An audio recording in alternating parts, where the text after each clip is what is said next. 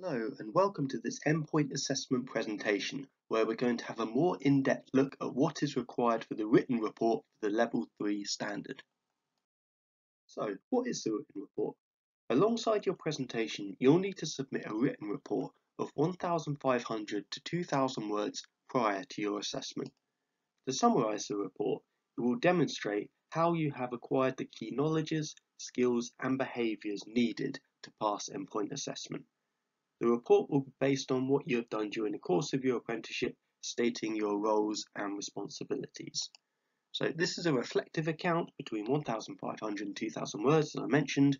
It will include a title page and it should be written in the first person.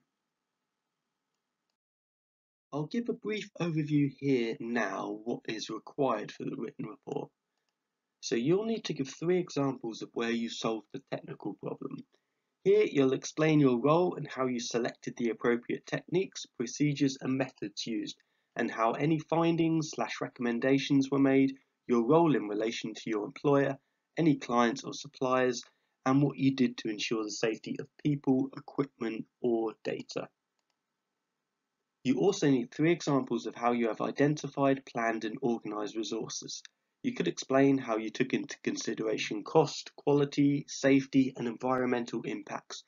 Here you could also make reference to what equipment was used, how any data was gathered and analysed, or how you initiated the project to produce a desired outcome. And you'll also need 3 examples of how you complied with the CIBSE Code of Conduct, how you kept in touch with developments within your professional area, and how you will look to continue your development beyond your apprenticeship. And a PDF containing all this information can be found on our website on the below link. With that said, I'll now go into a bit more detail about the competencies that you'll need to recover in your report. So the document you'll be assessed against is the Apprenticeship Standard. Unlike the 10-minute presentation based on your project brief, here you must address all the competencies. Before you undertake endpoint assessment, you will have agreed with your employer that you're ready, i.e. you meet all the criteria. So now it's just a matter of evidencing this in your report and subsequent interview which is informed by the report. So how many KSBs are there? I'll break this down into 3 sections. So we'll look at the core knowledge that will be assessed, the core skills that will be assessed, and the core behaviours that will be assessed.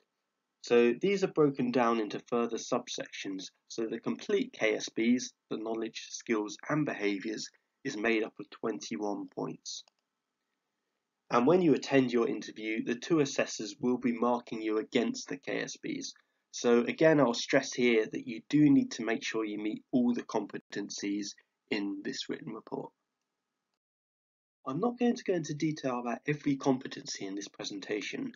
I'll pick examples from each of the 3 sections and give you a sample as well as what you might be looking to submit. I would, however, strongly recommend that you read through the guidance document as I mentioned, where all the competencies are laid out for you.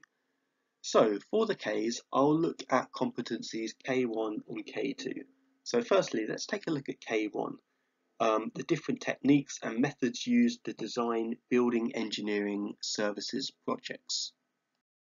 So, looking at K1, you might want to think about the following points.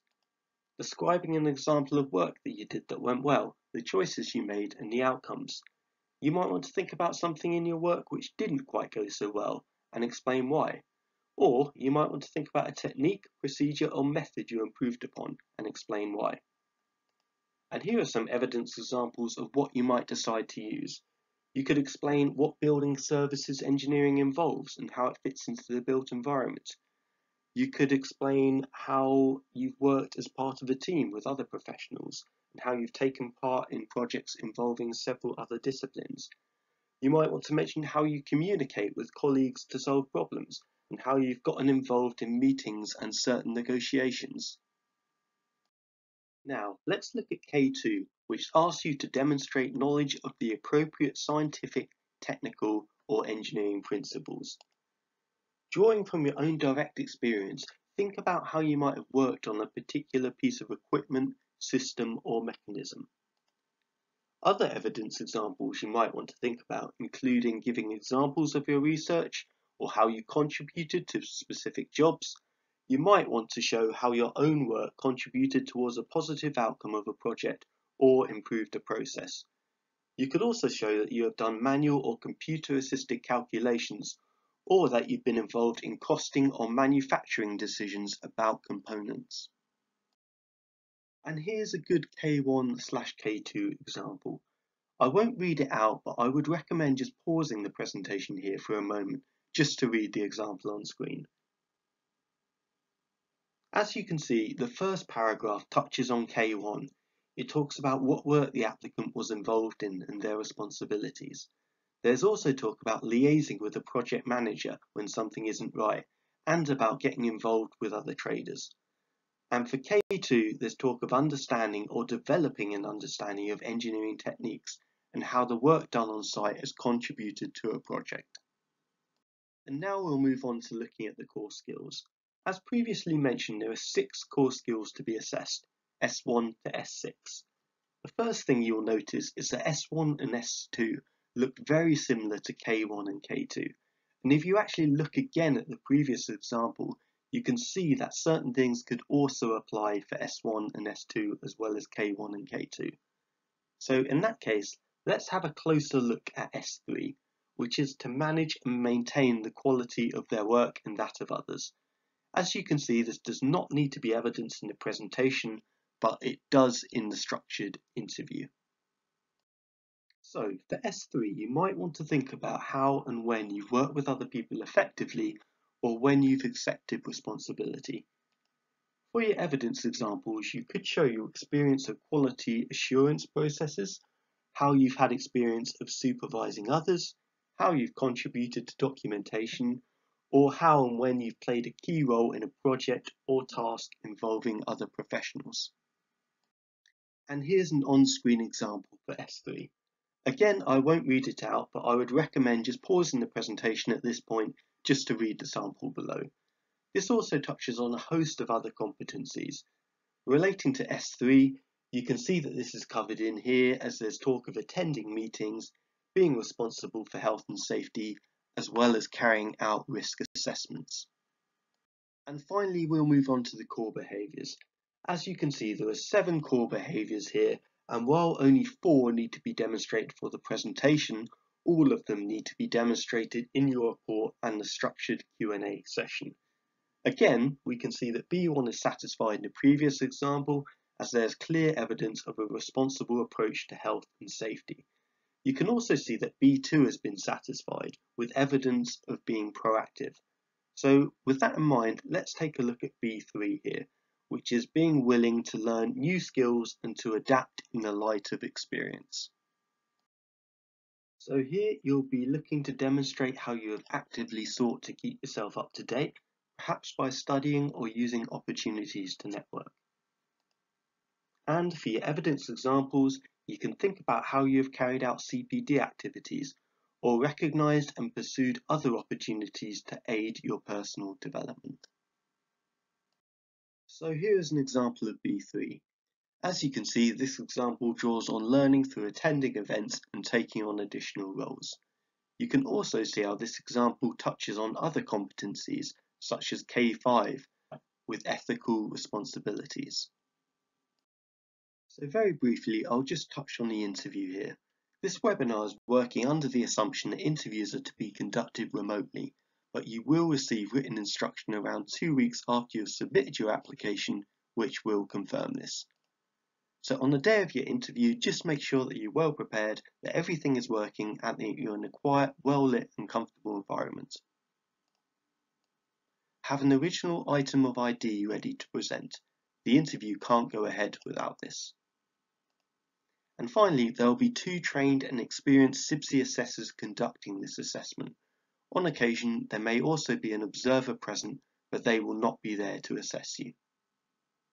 For levels 3 and 4, you'll start with your 10-minute PowerPoint presentation. This will be followed by a 10 to 15-minute question and answer session. Following this, there will take place a structured interview, informed by the knowledge, skills and behaviours you have focused on in your written report. This will last 30 to 40 minutes. The questions asked in your structured interview will be focused on your written report, so there shouldn't be any surprises in store for you. It's all work that you've carried out. And just some final points to make here. To be successful in your written report, you must have addressed and passed all knowledge, skills, and behaviours. Every single competency is equally weighted, so spend time on each one just to make sure you've met it. Also, please remember that the content of this report will inform your interview, and any area you covered in this report could be discussed in more detail. So be prepared to go into more detail about anything you have mentioned in this report at the interview stage. And you'll find out the results within 6 weeks of your interview. Your official certificate will come from the Education, Skills and Funding Agency, the ESFA, and the reason why it takes 6 weeks is because it goes to a member registration panel who do review every assessment, so it could just take a little while. And finally, please do review all the documentation relevant to your level of study prior to submitting your presentation and report. And all that's left to say really is good luck. Remember that there are other resources online to help you out, and that the membership team can help you out with any general queries. You can just email them into CIBSE using the below email address. Please also visit our website to take a look at our other webinars, and one in particular which looks at the wider application process for endpoint assessment. I hope you found this presentation helpful, and all the best with your application.